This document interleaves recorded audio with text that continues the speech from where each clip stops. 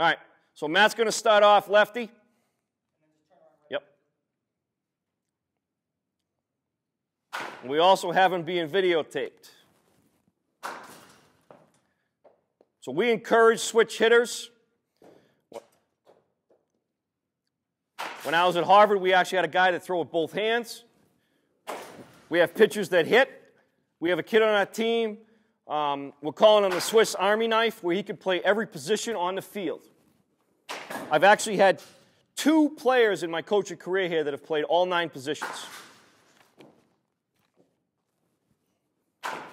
So if you have a guy that switch hits on a team, he's got to get the work to get all his swings in. So when you're watching this, okay, yes, we have 2 guys throwing. He can use a batting tee. We're filming him. And when you're a BP pitcher, you're going to throw strikes. You're going to be more accurate when you're close. We'll show you here and during the video how we put a divider in the middle and we go 2-way. Okay? And just make sure we're safety while balls coming off the back of the wall. So if you think that there's going to be a safety issue, you would put pads there.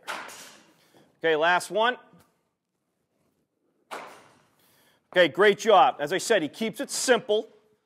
Okay, no matter what pitcher comes in, lefty or righty, he basically stays the same spot in the batter's box.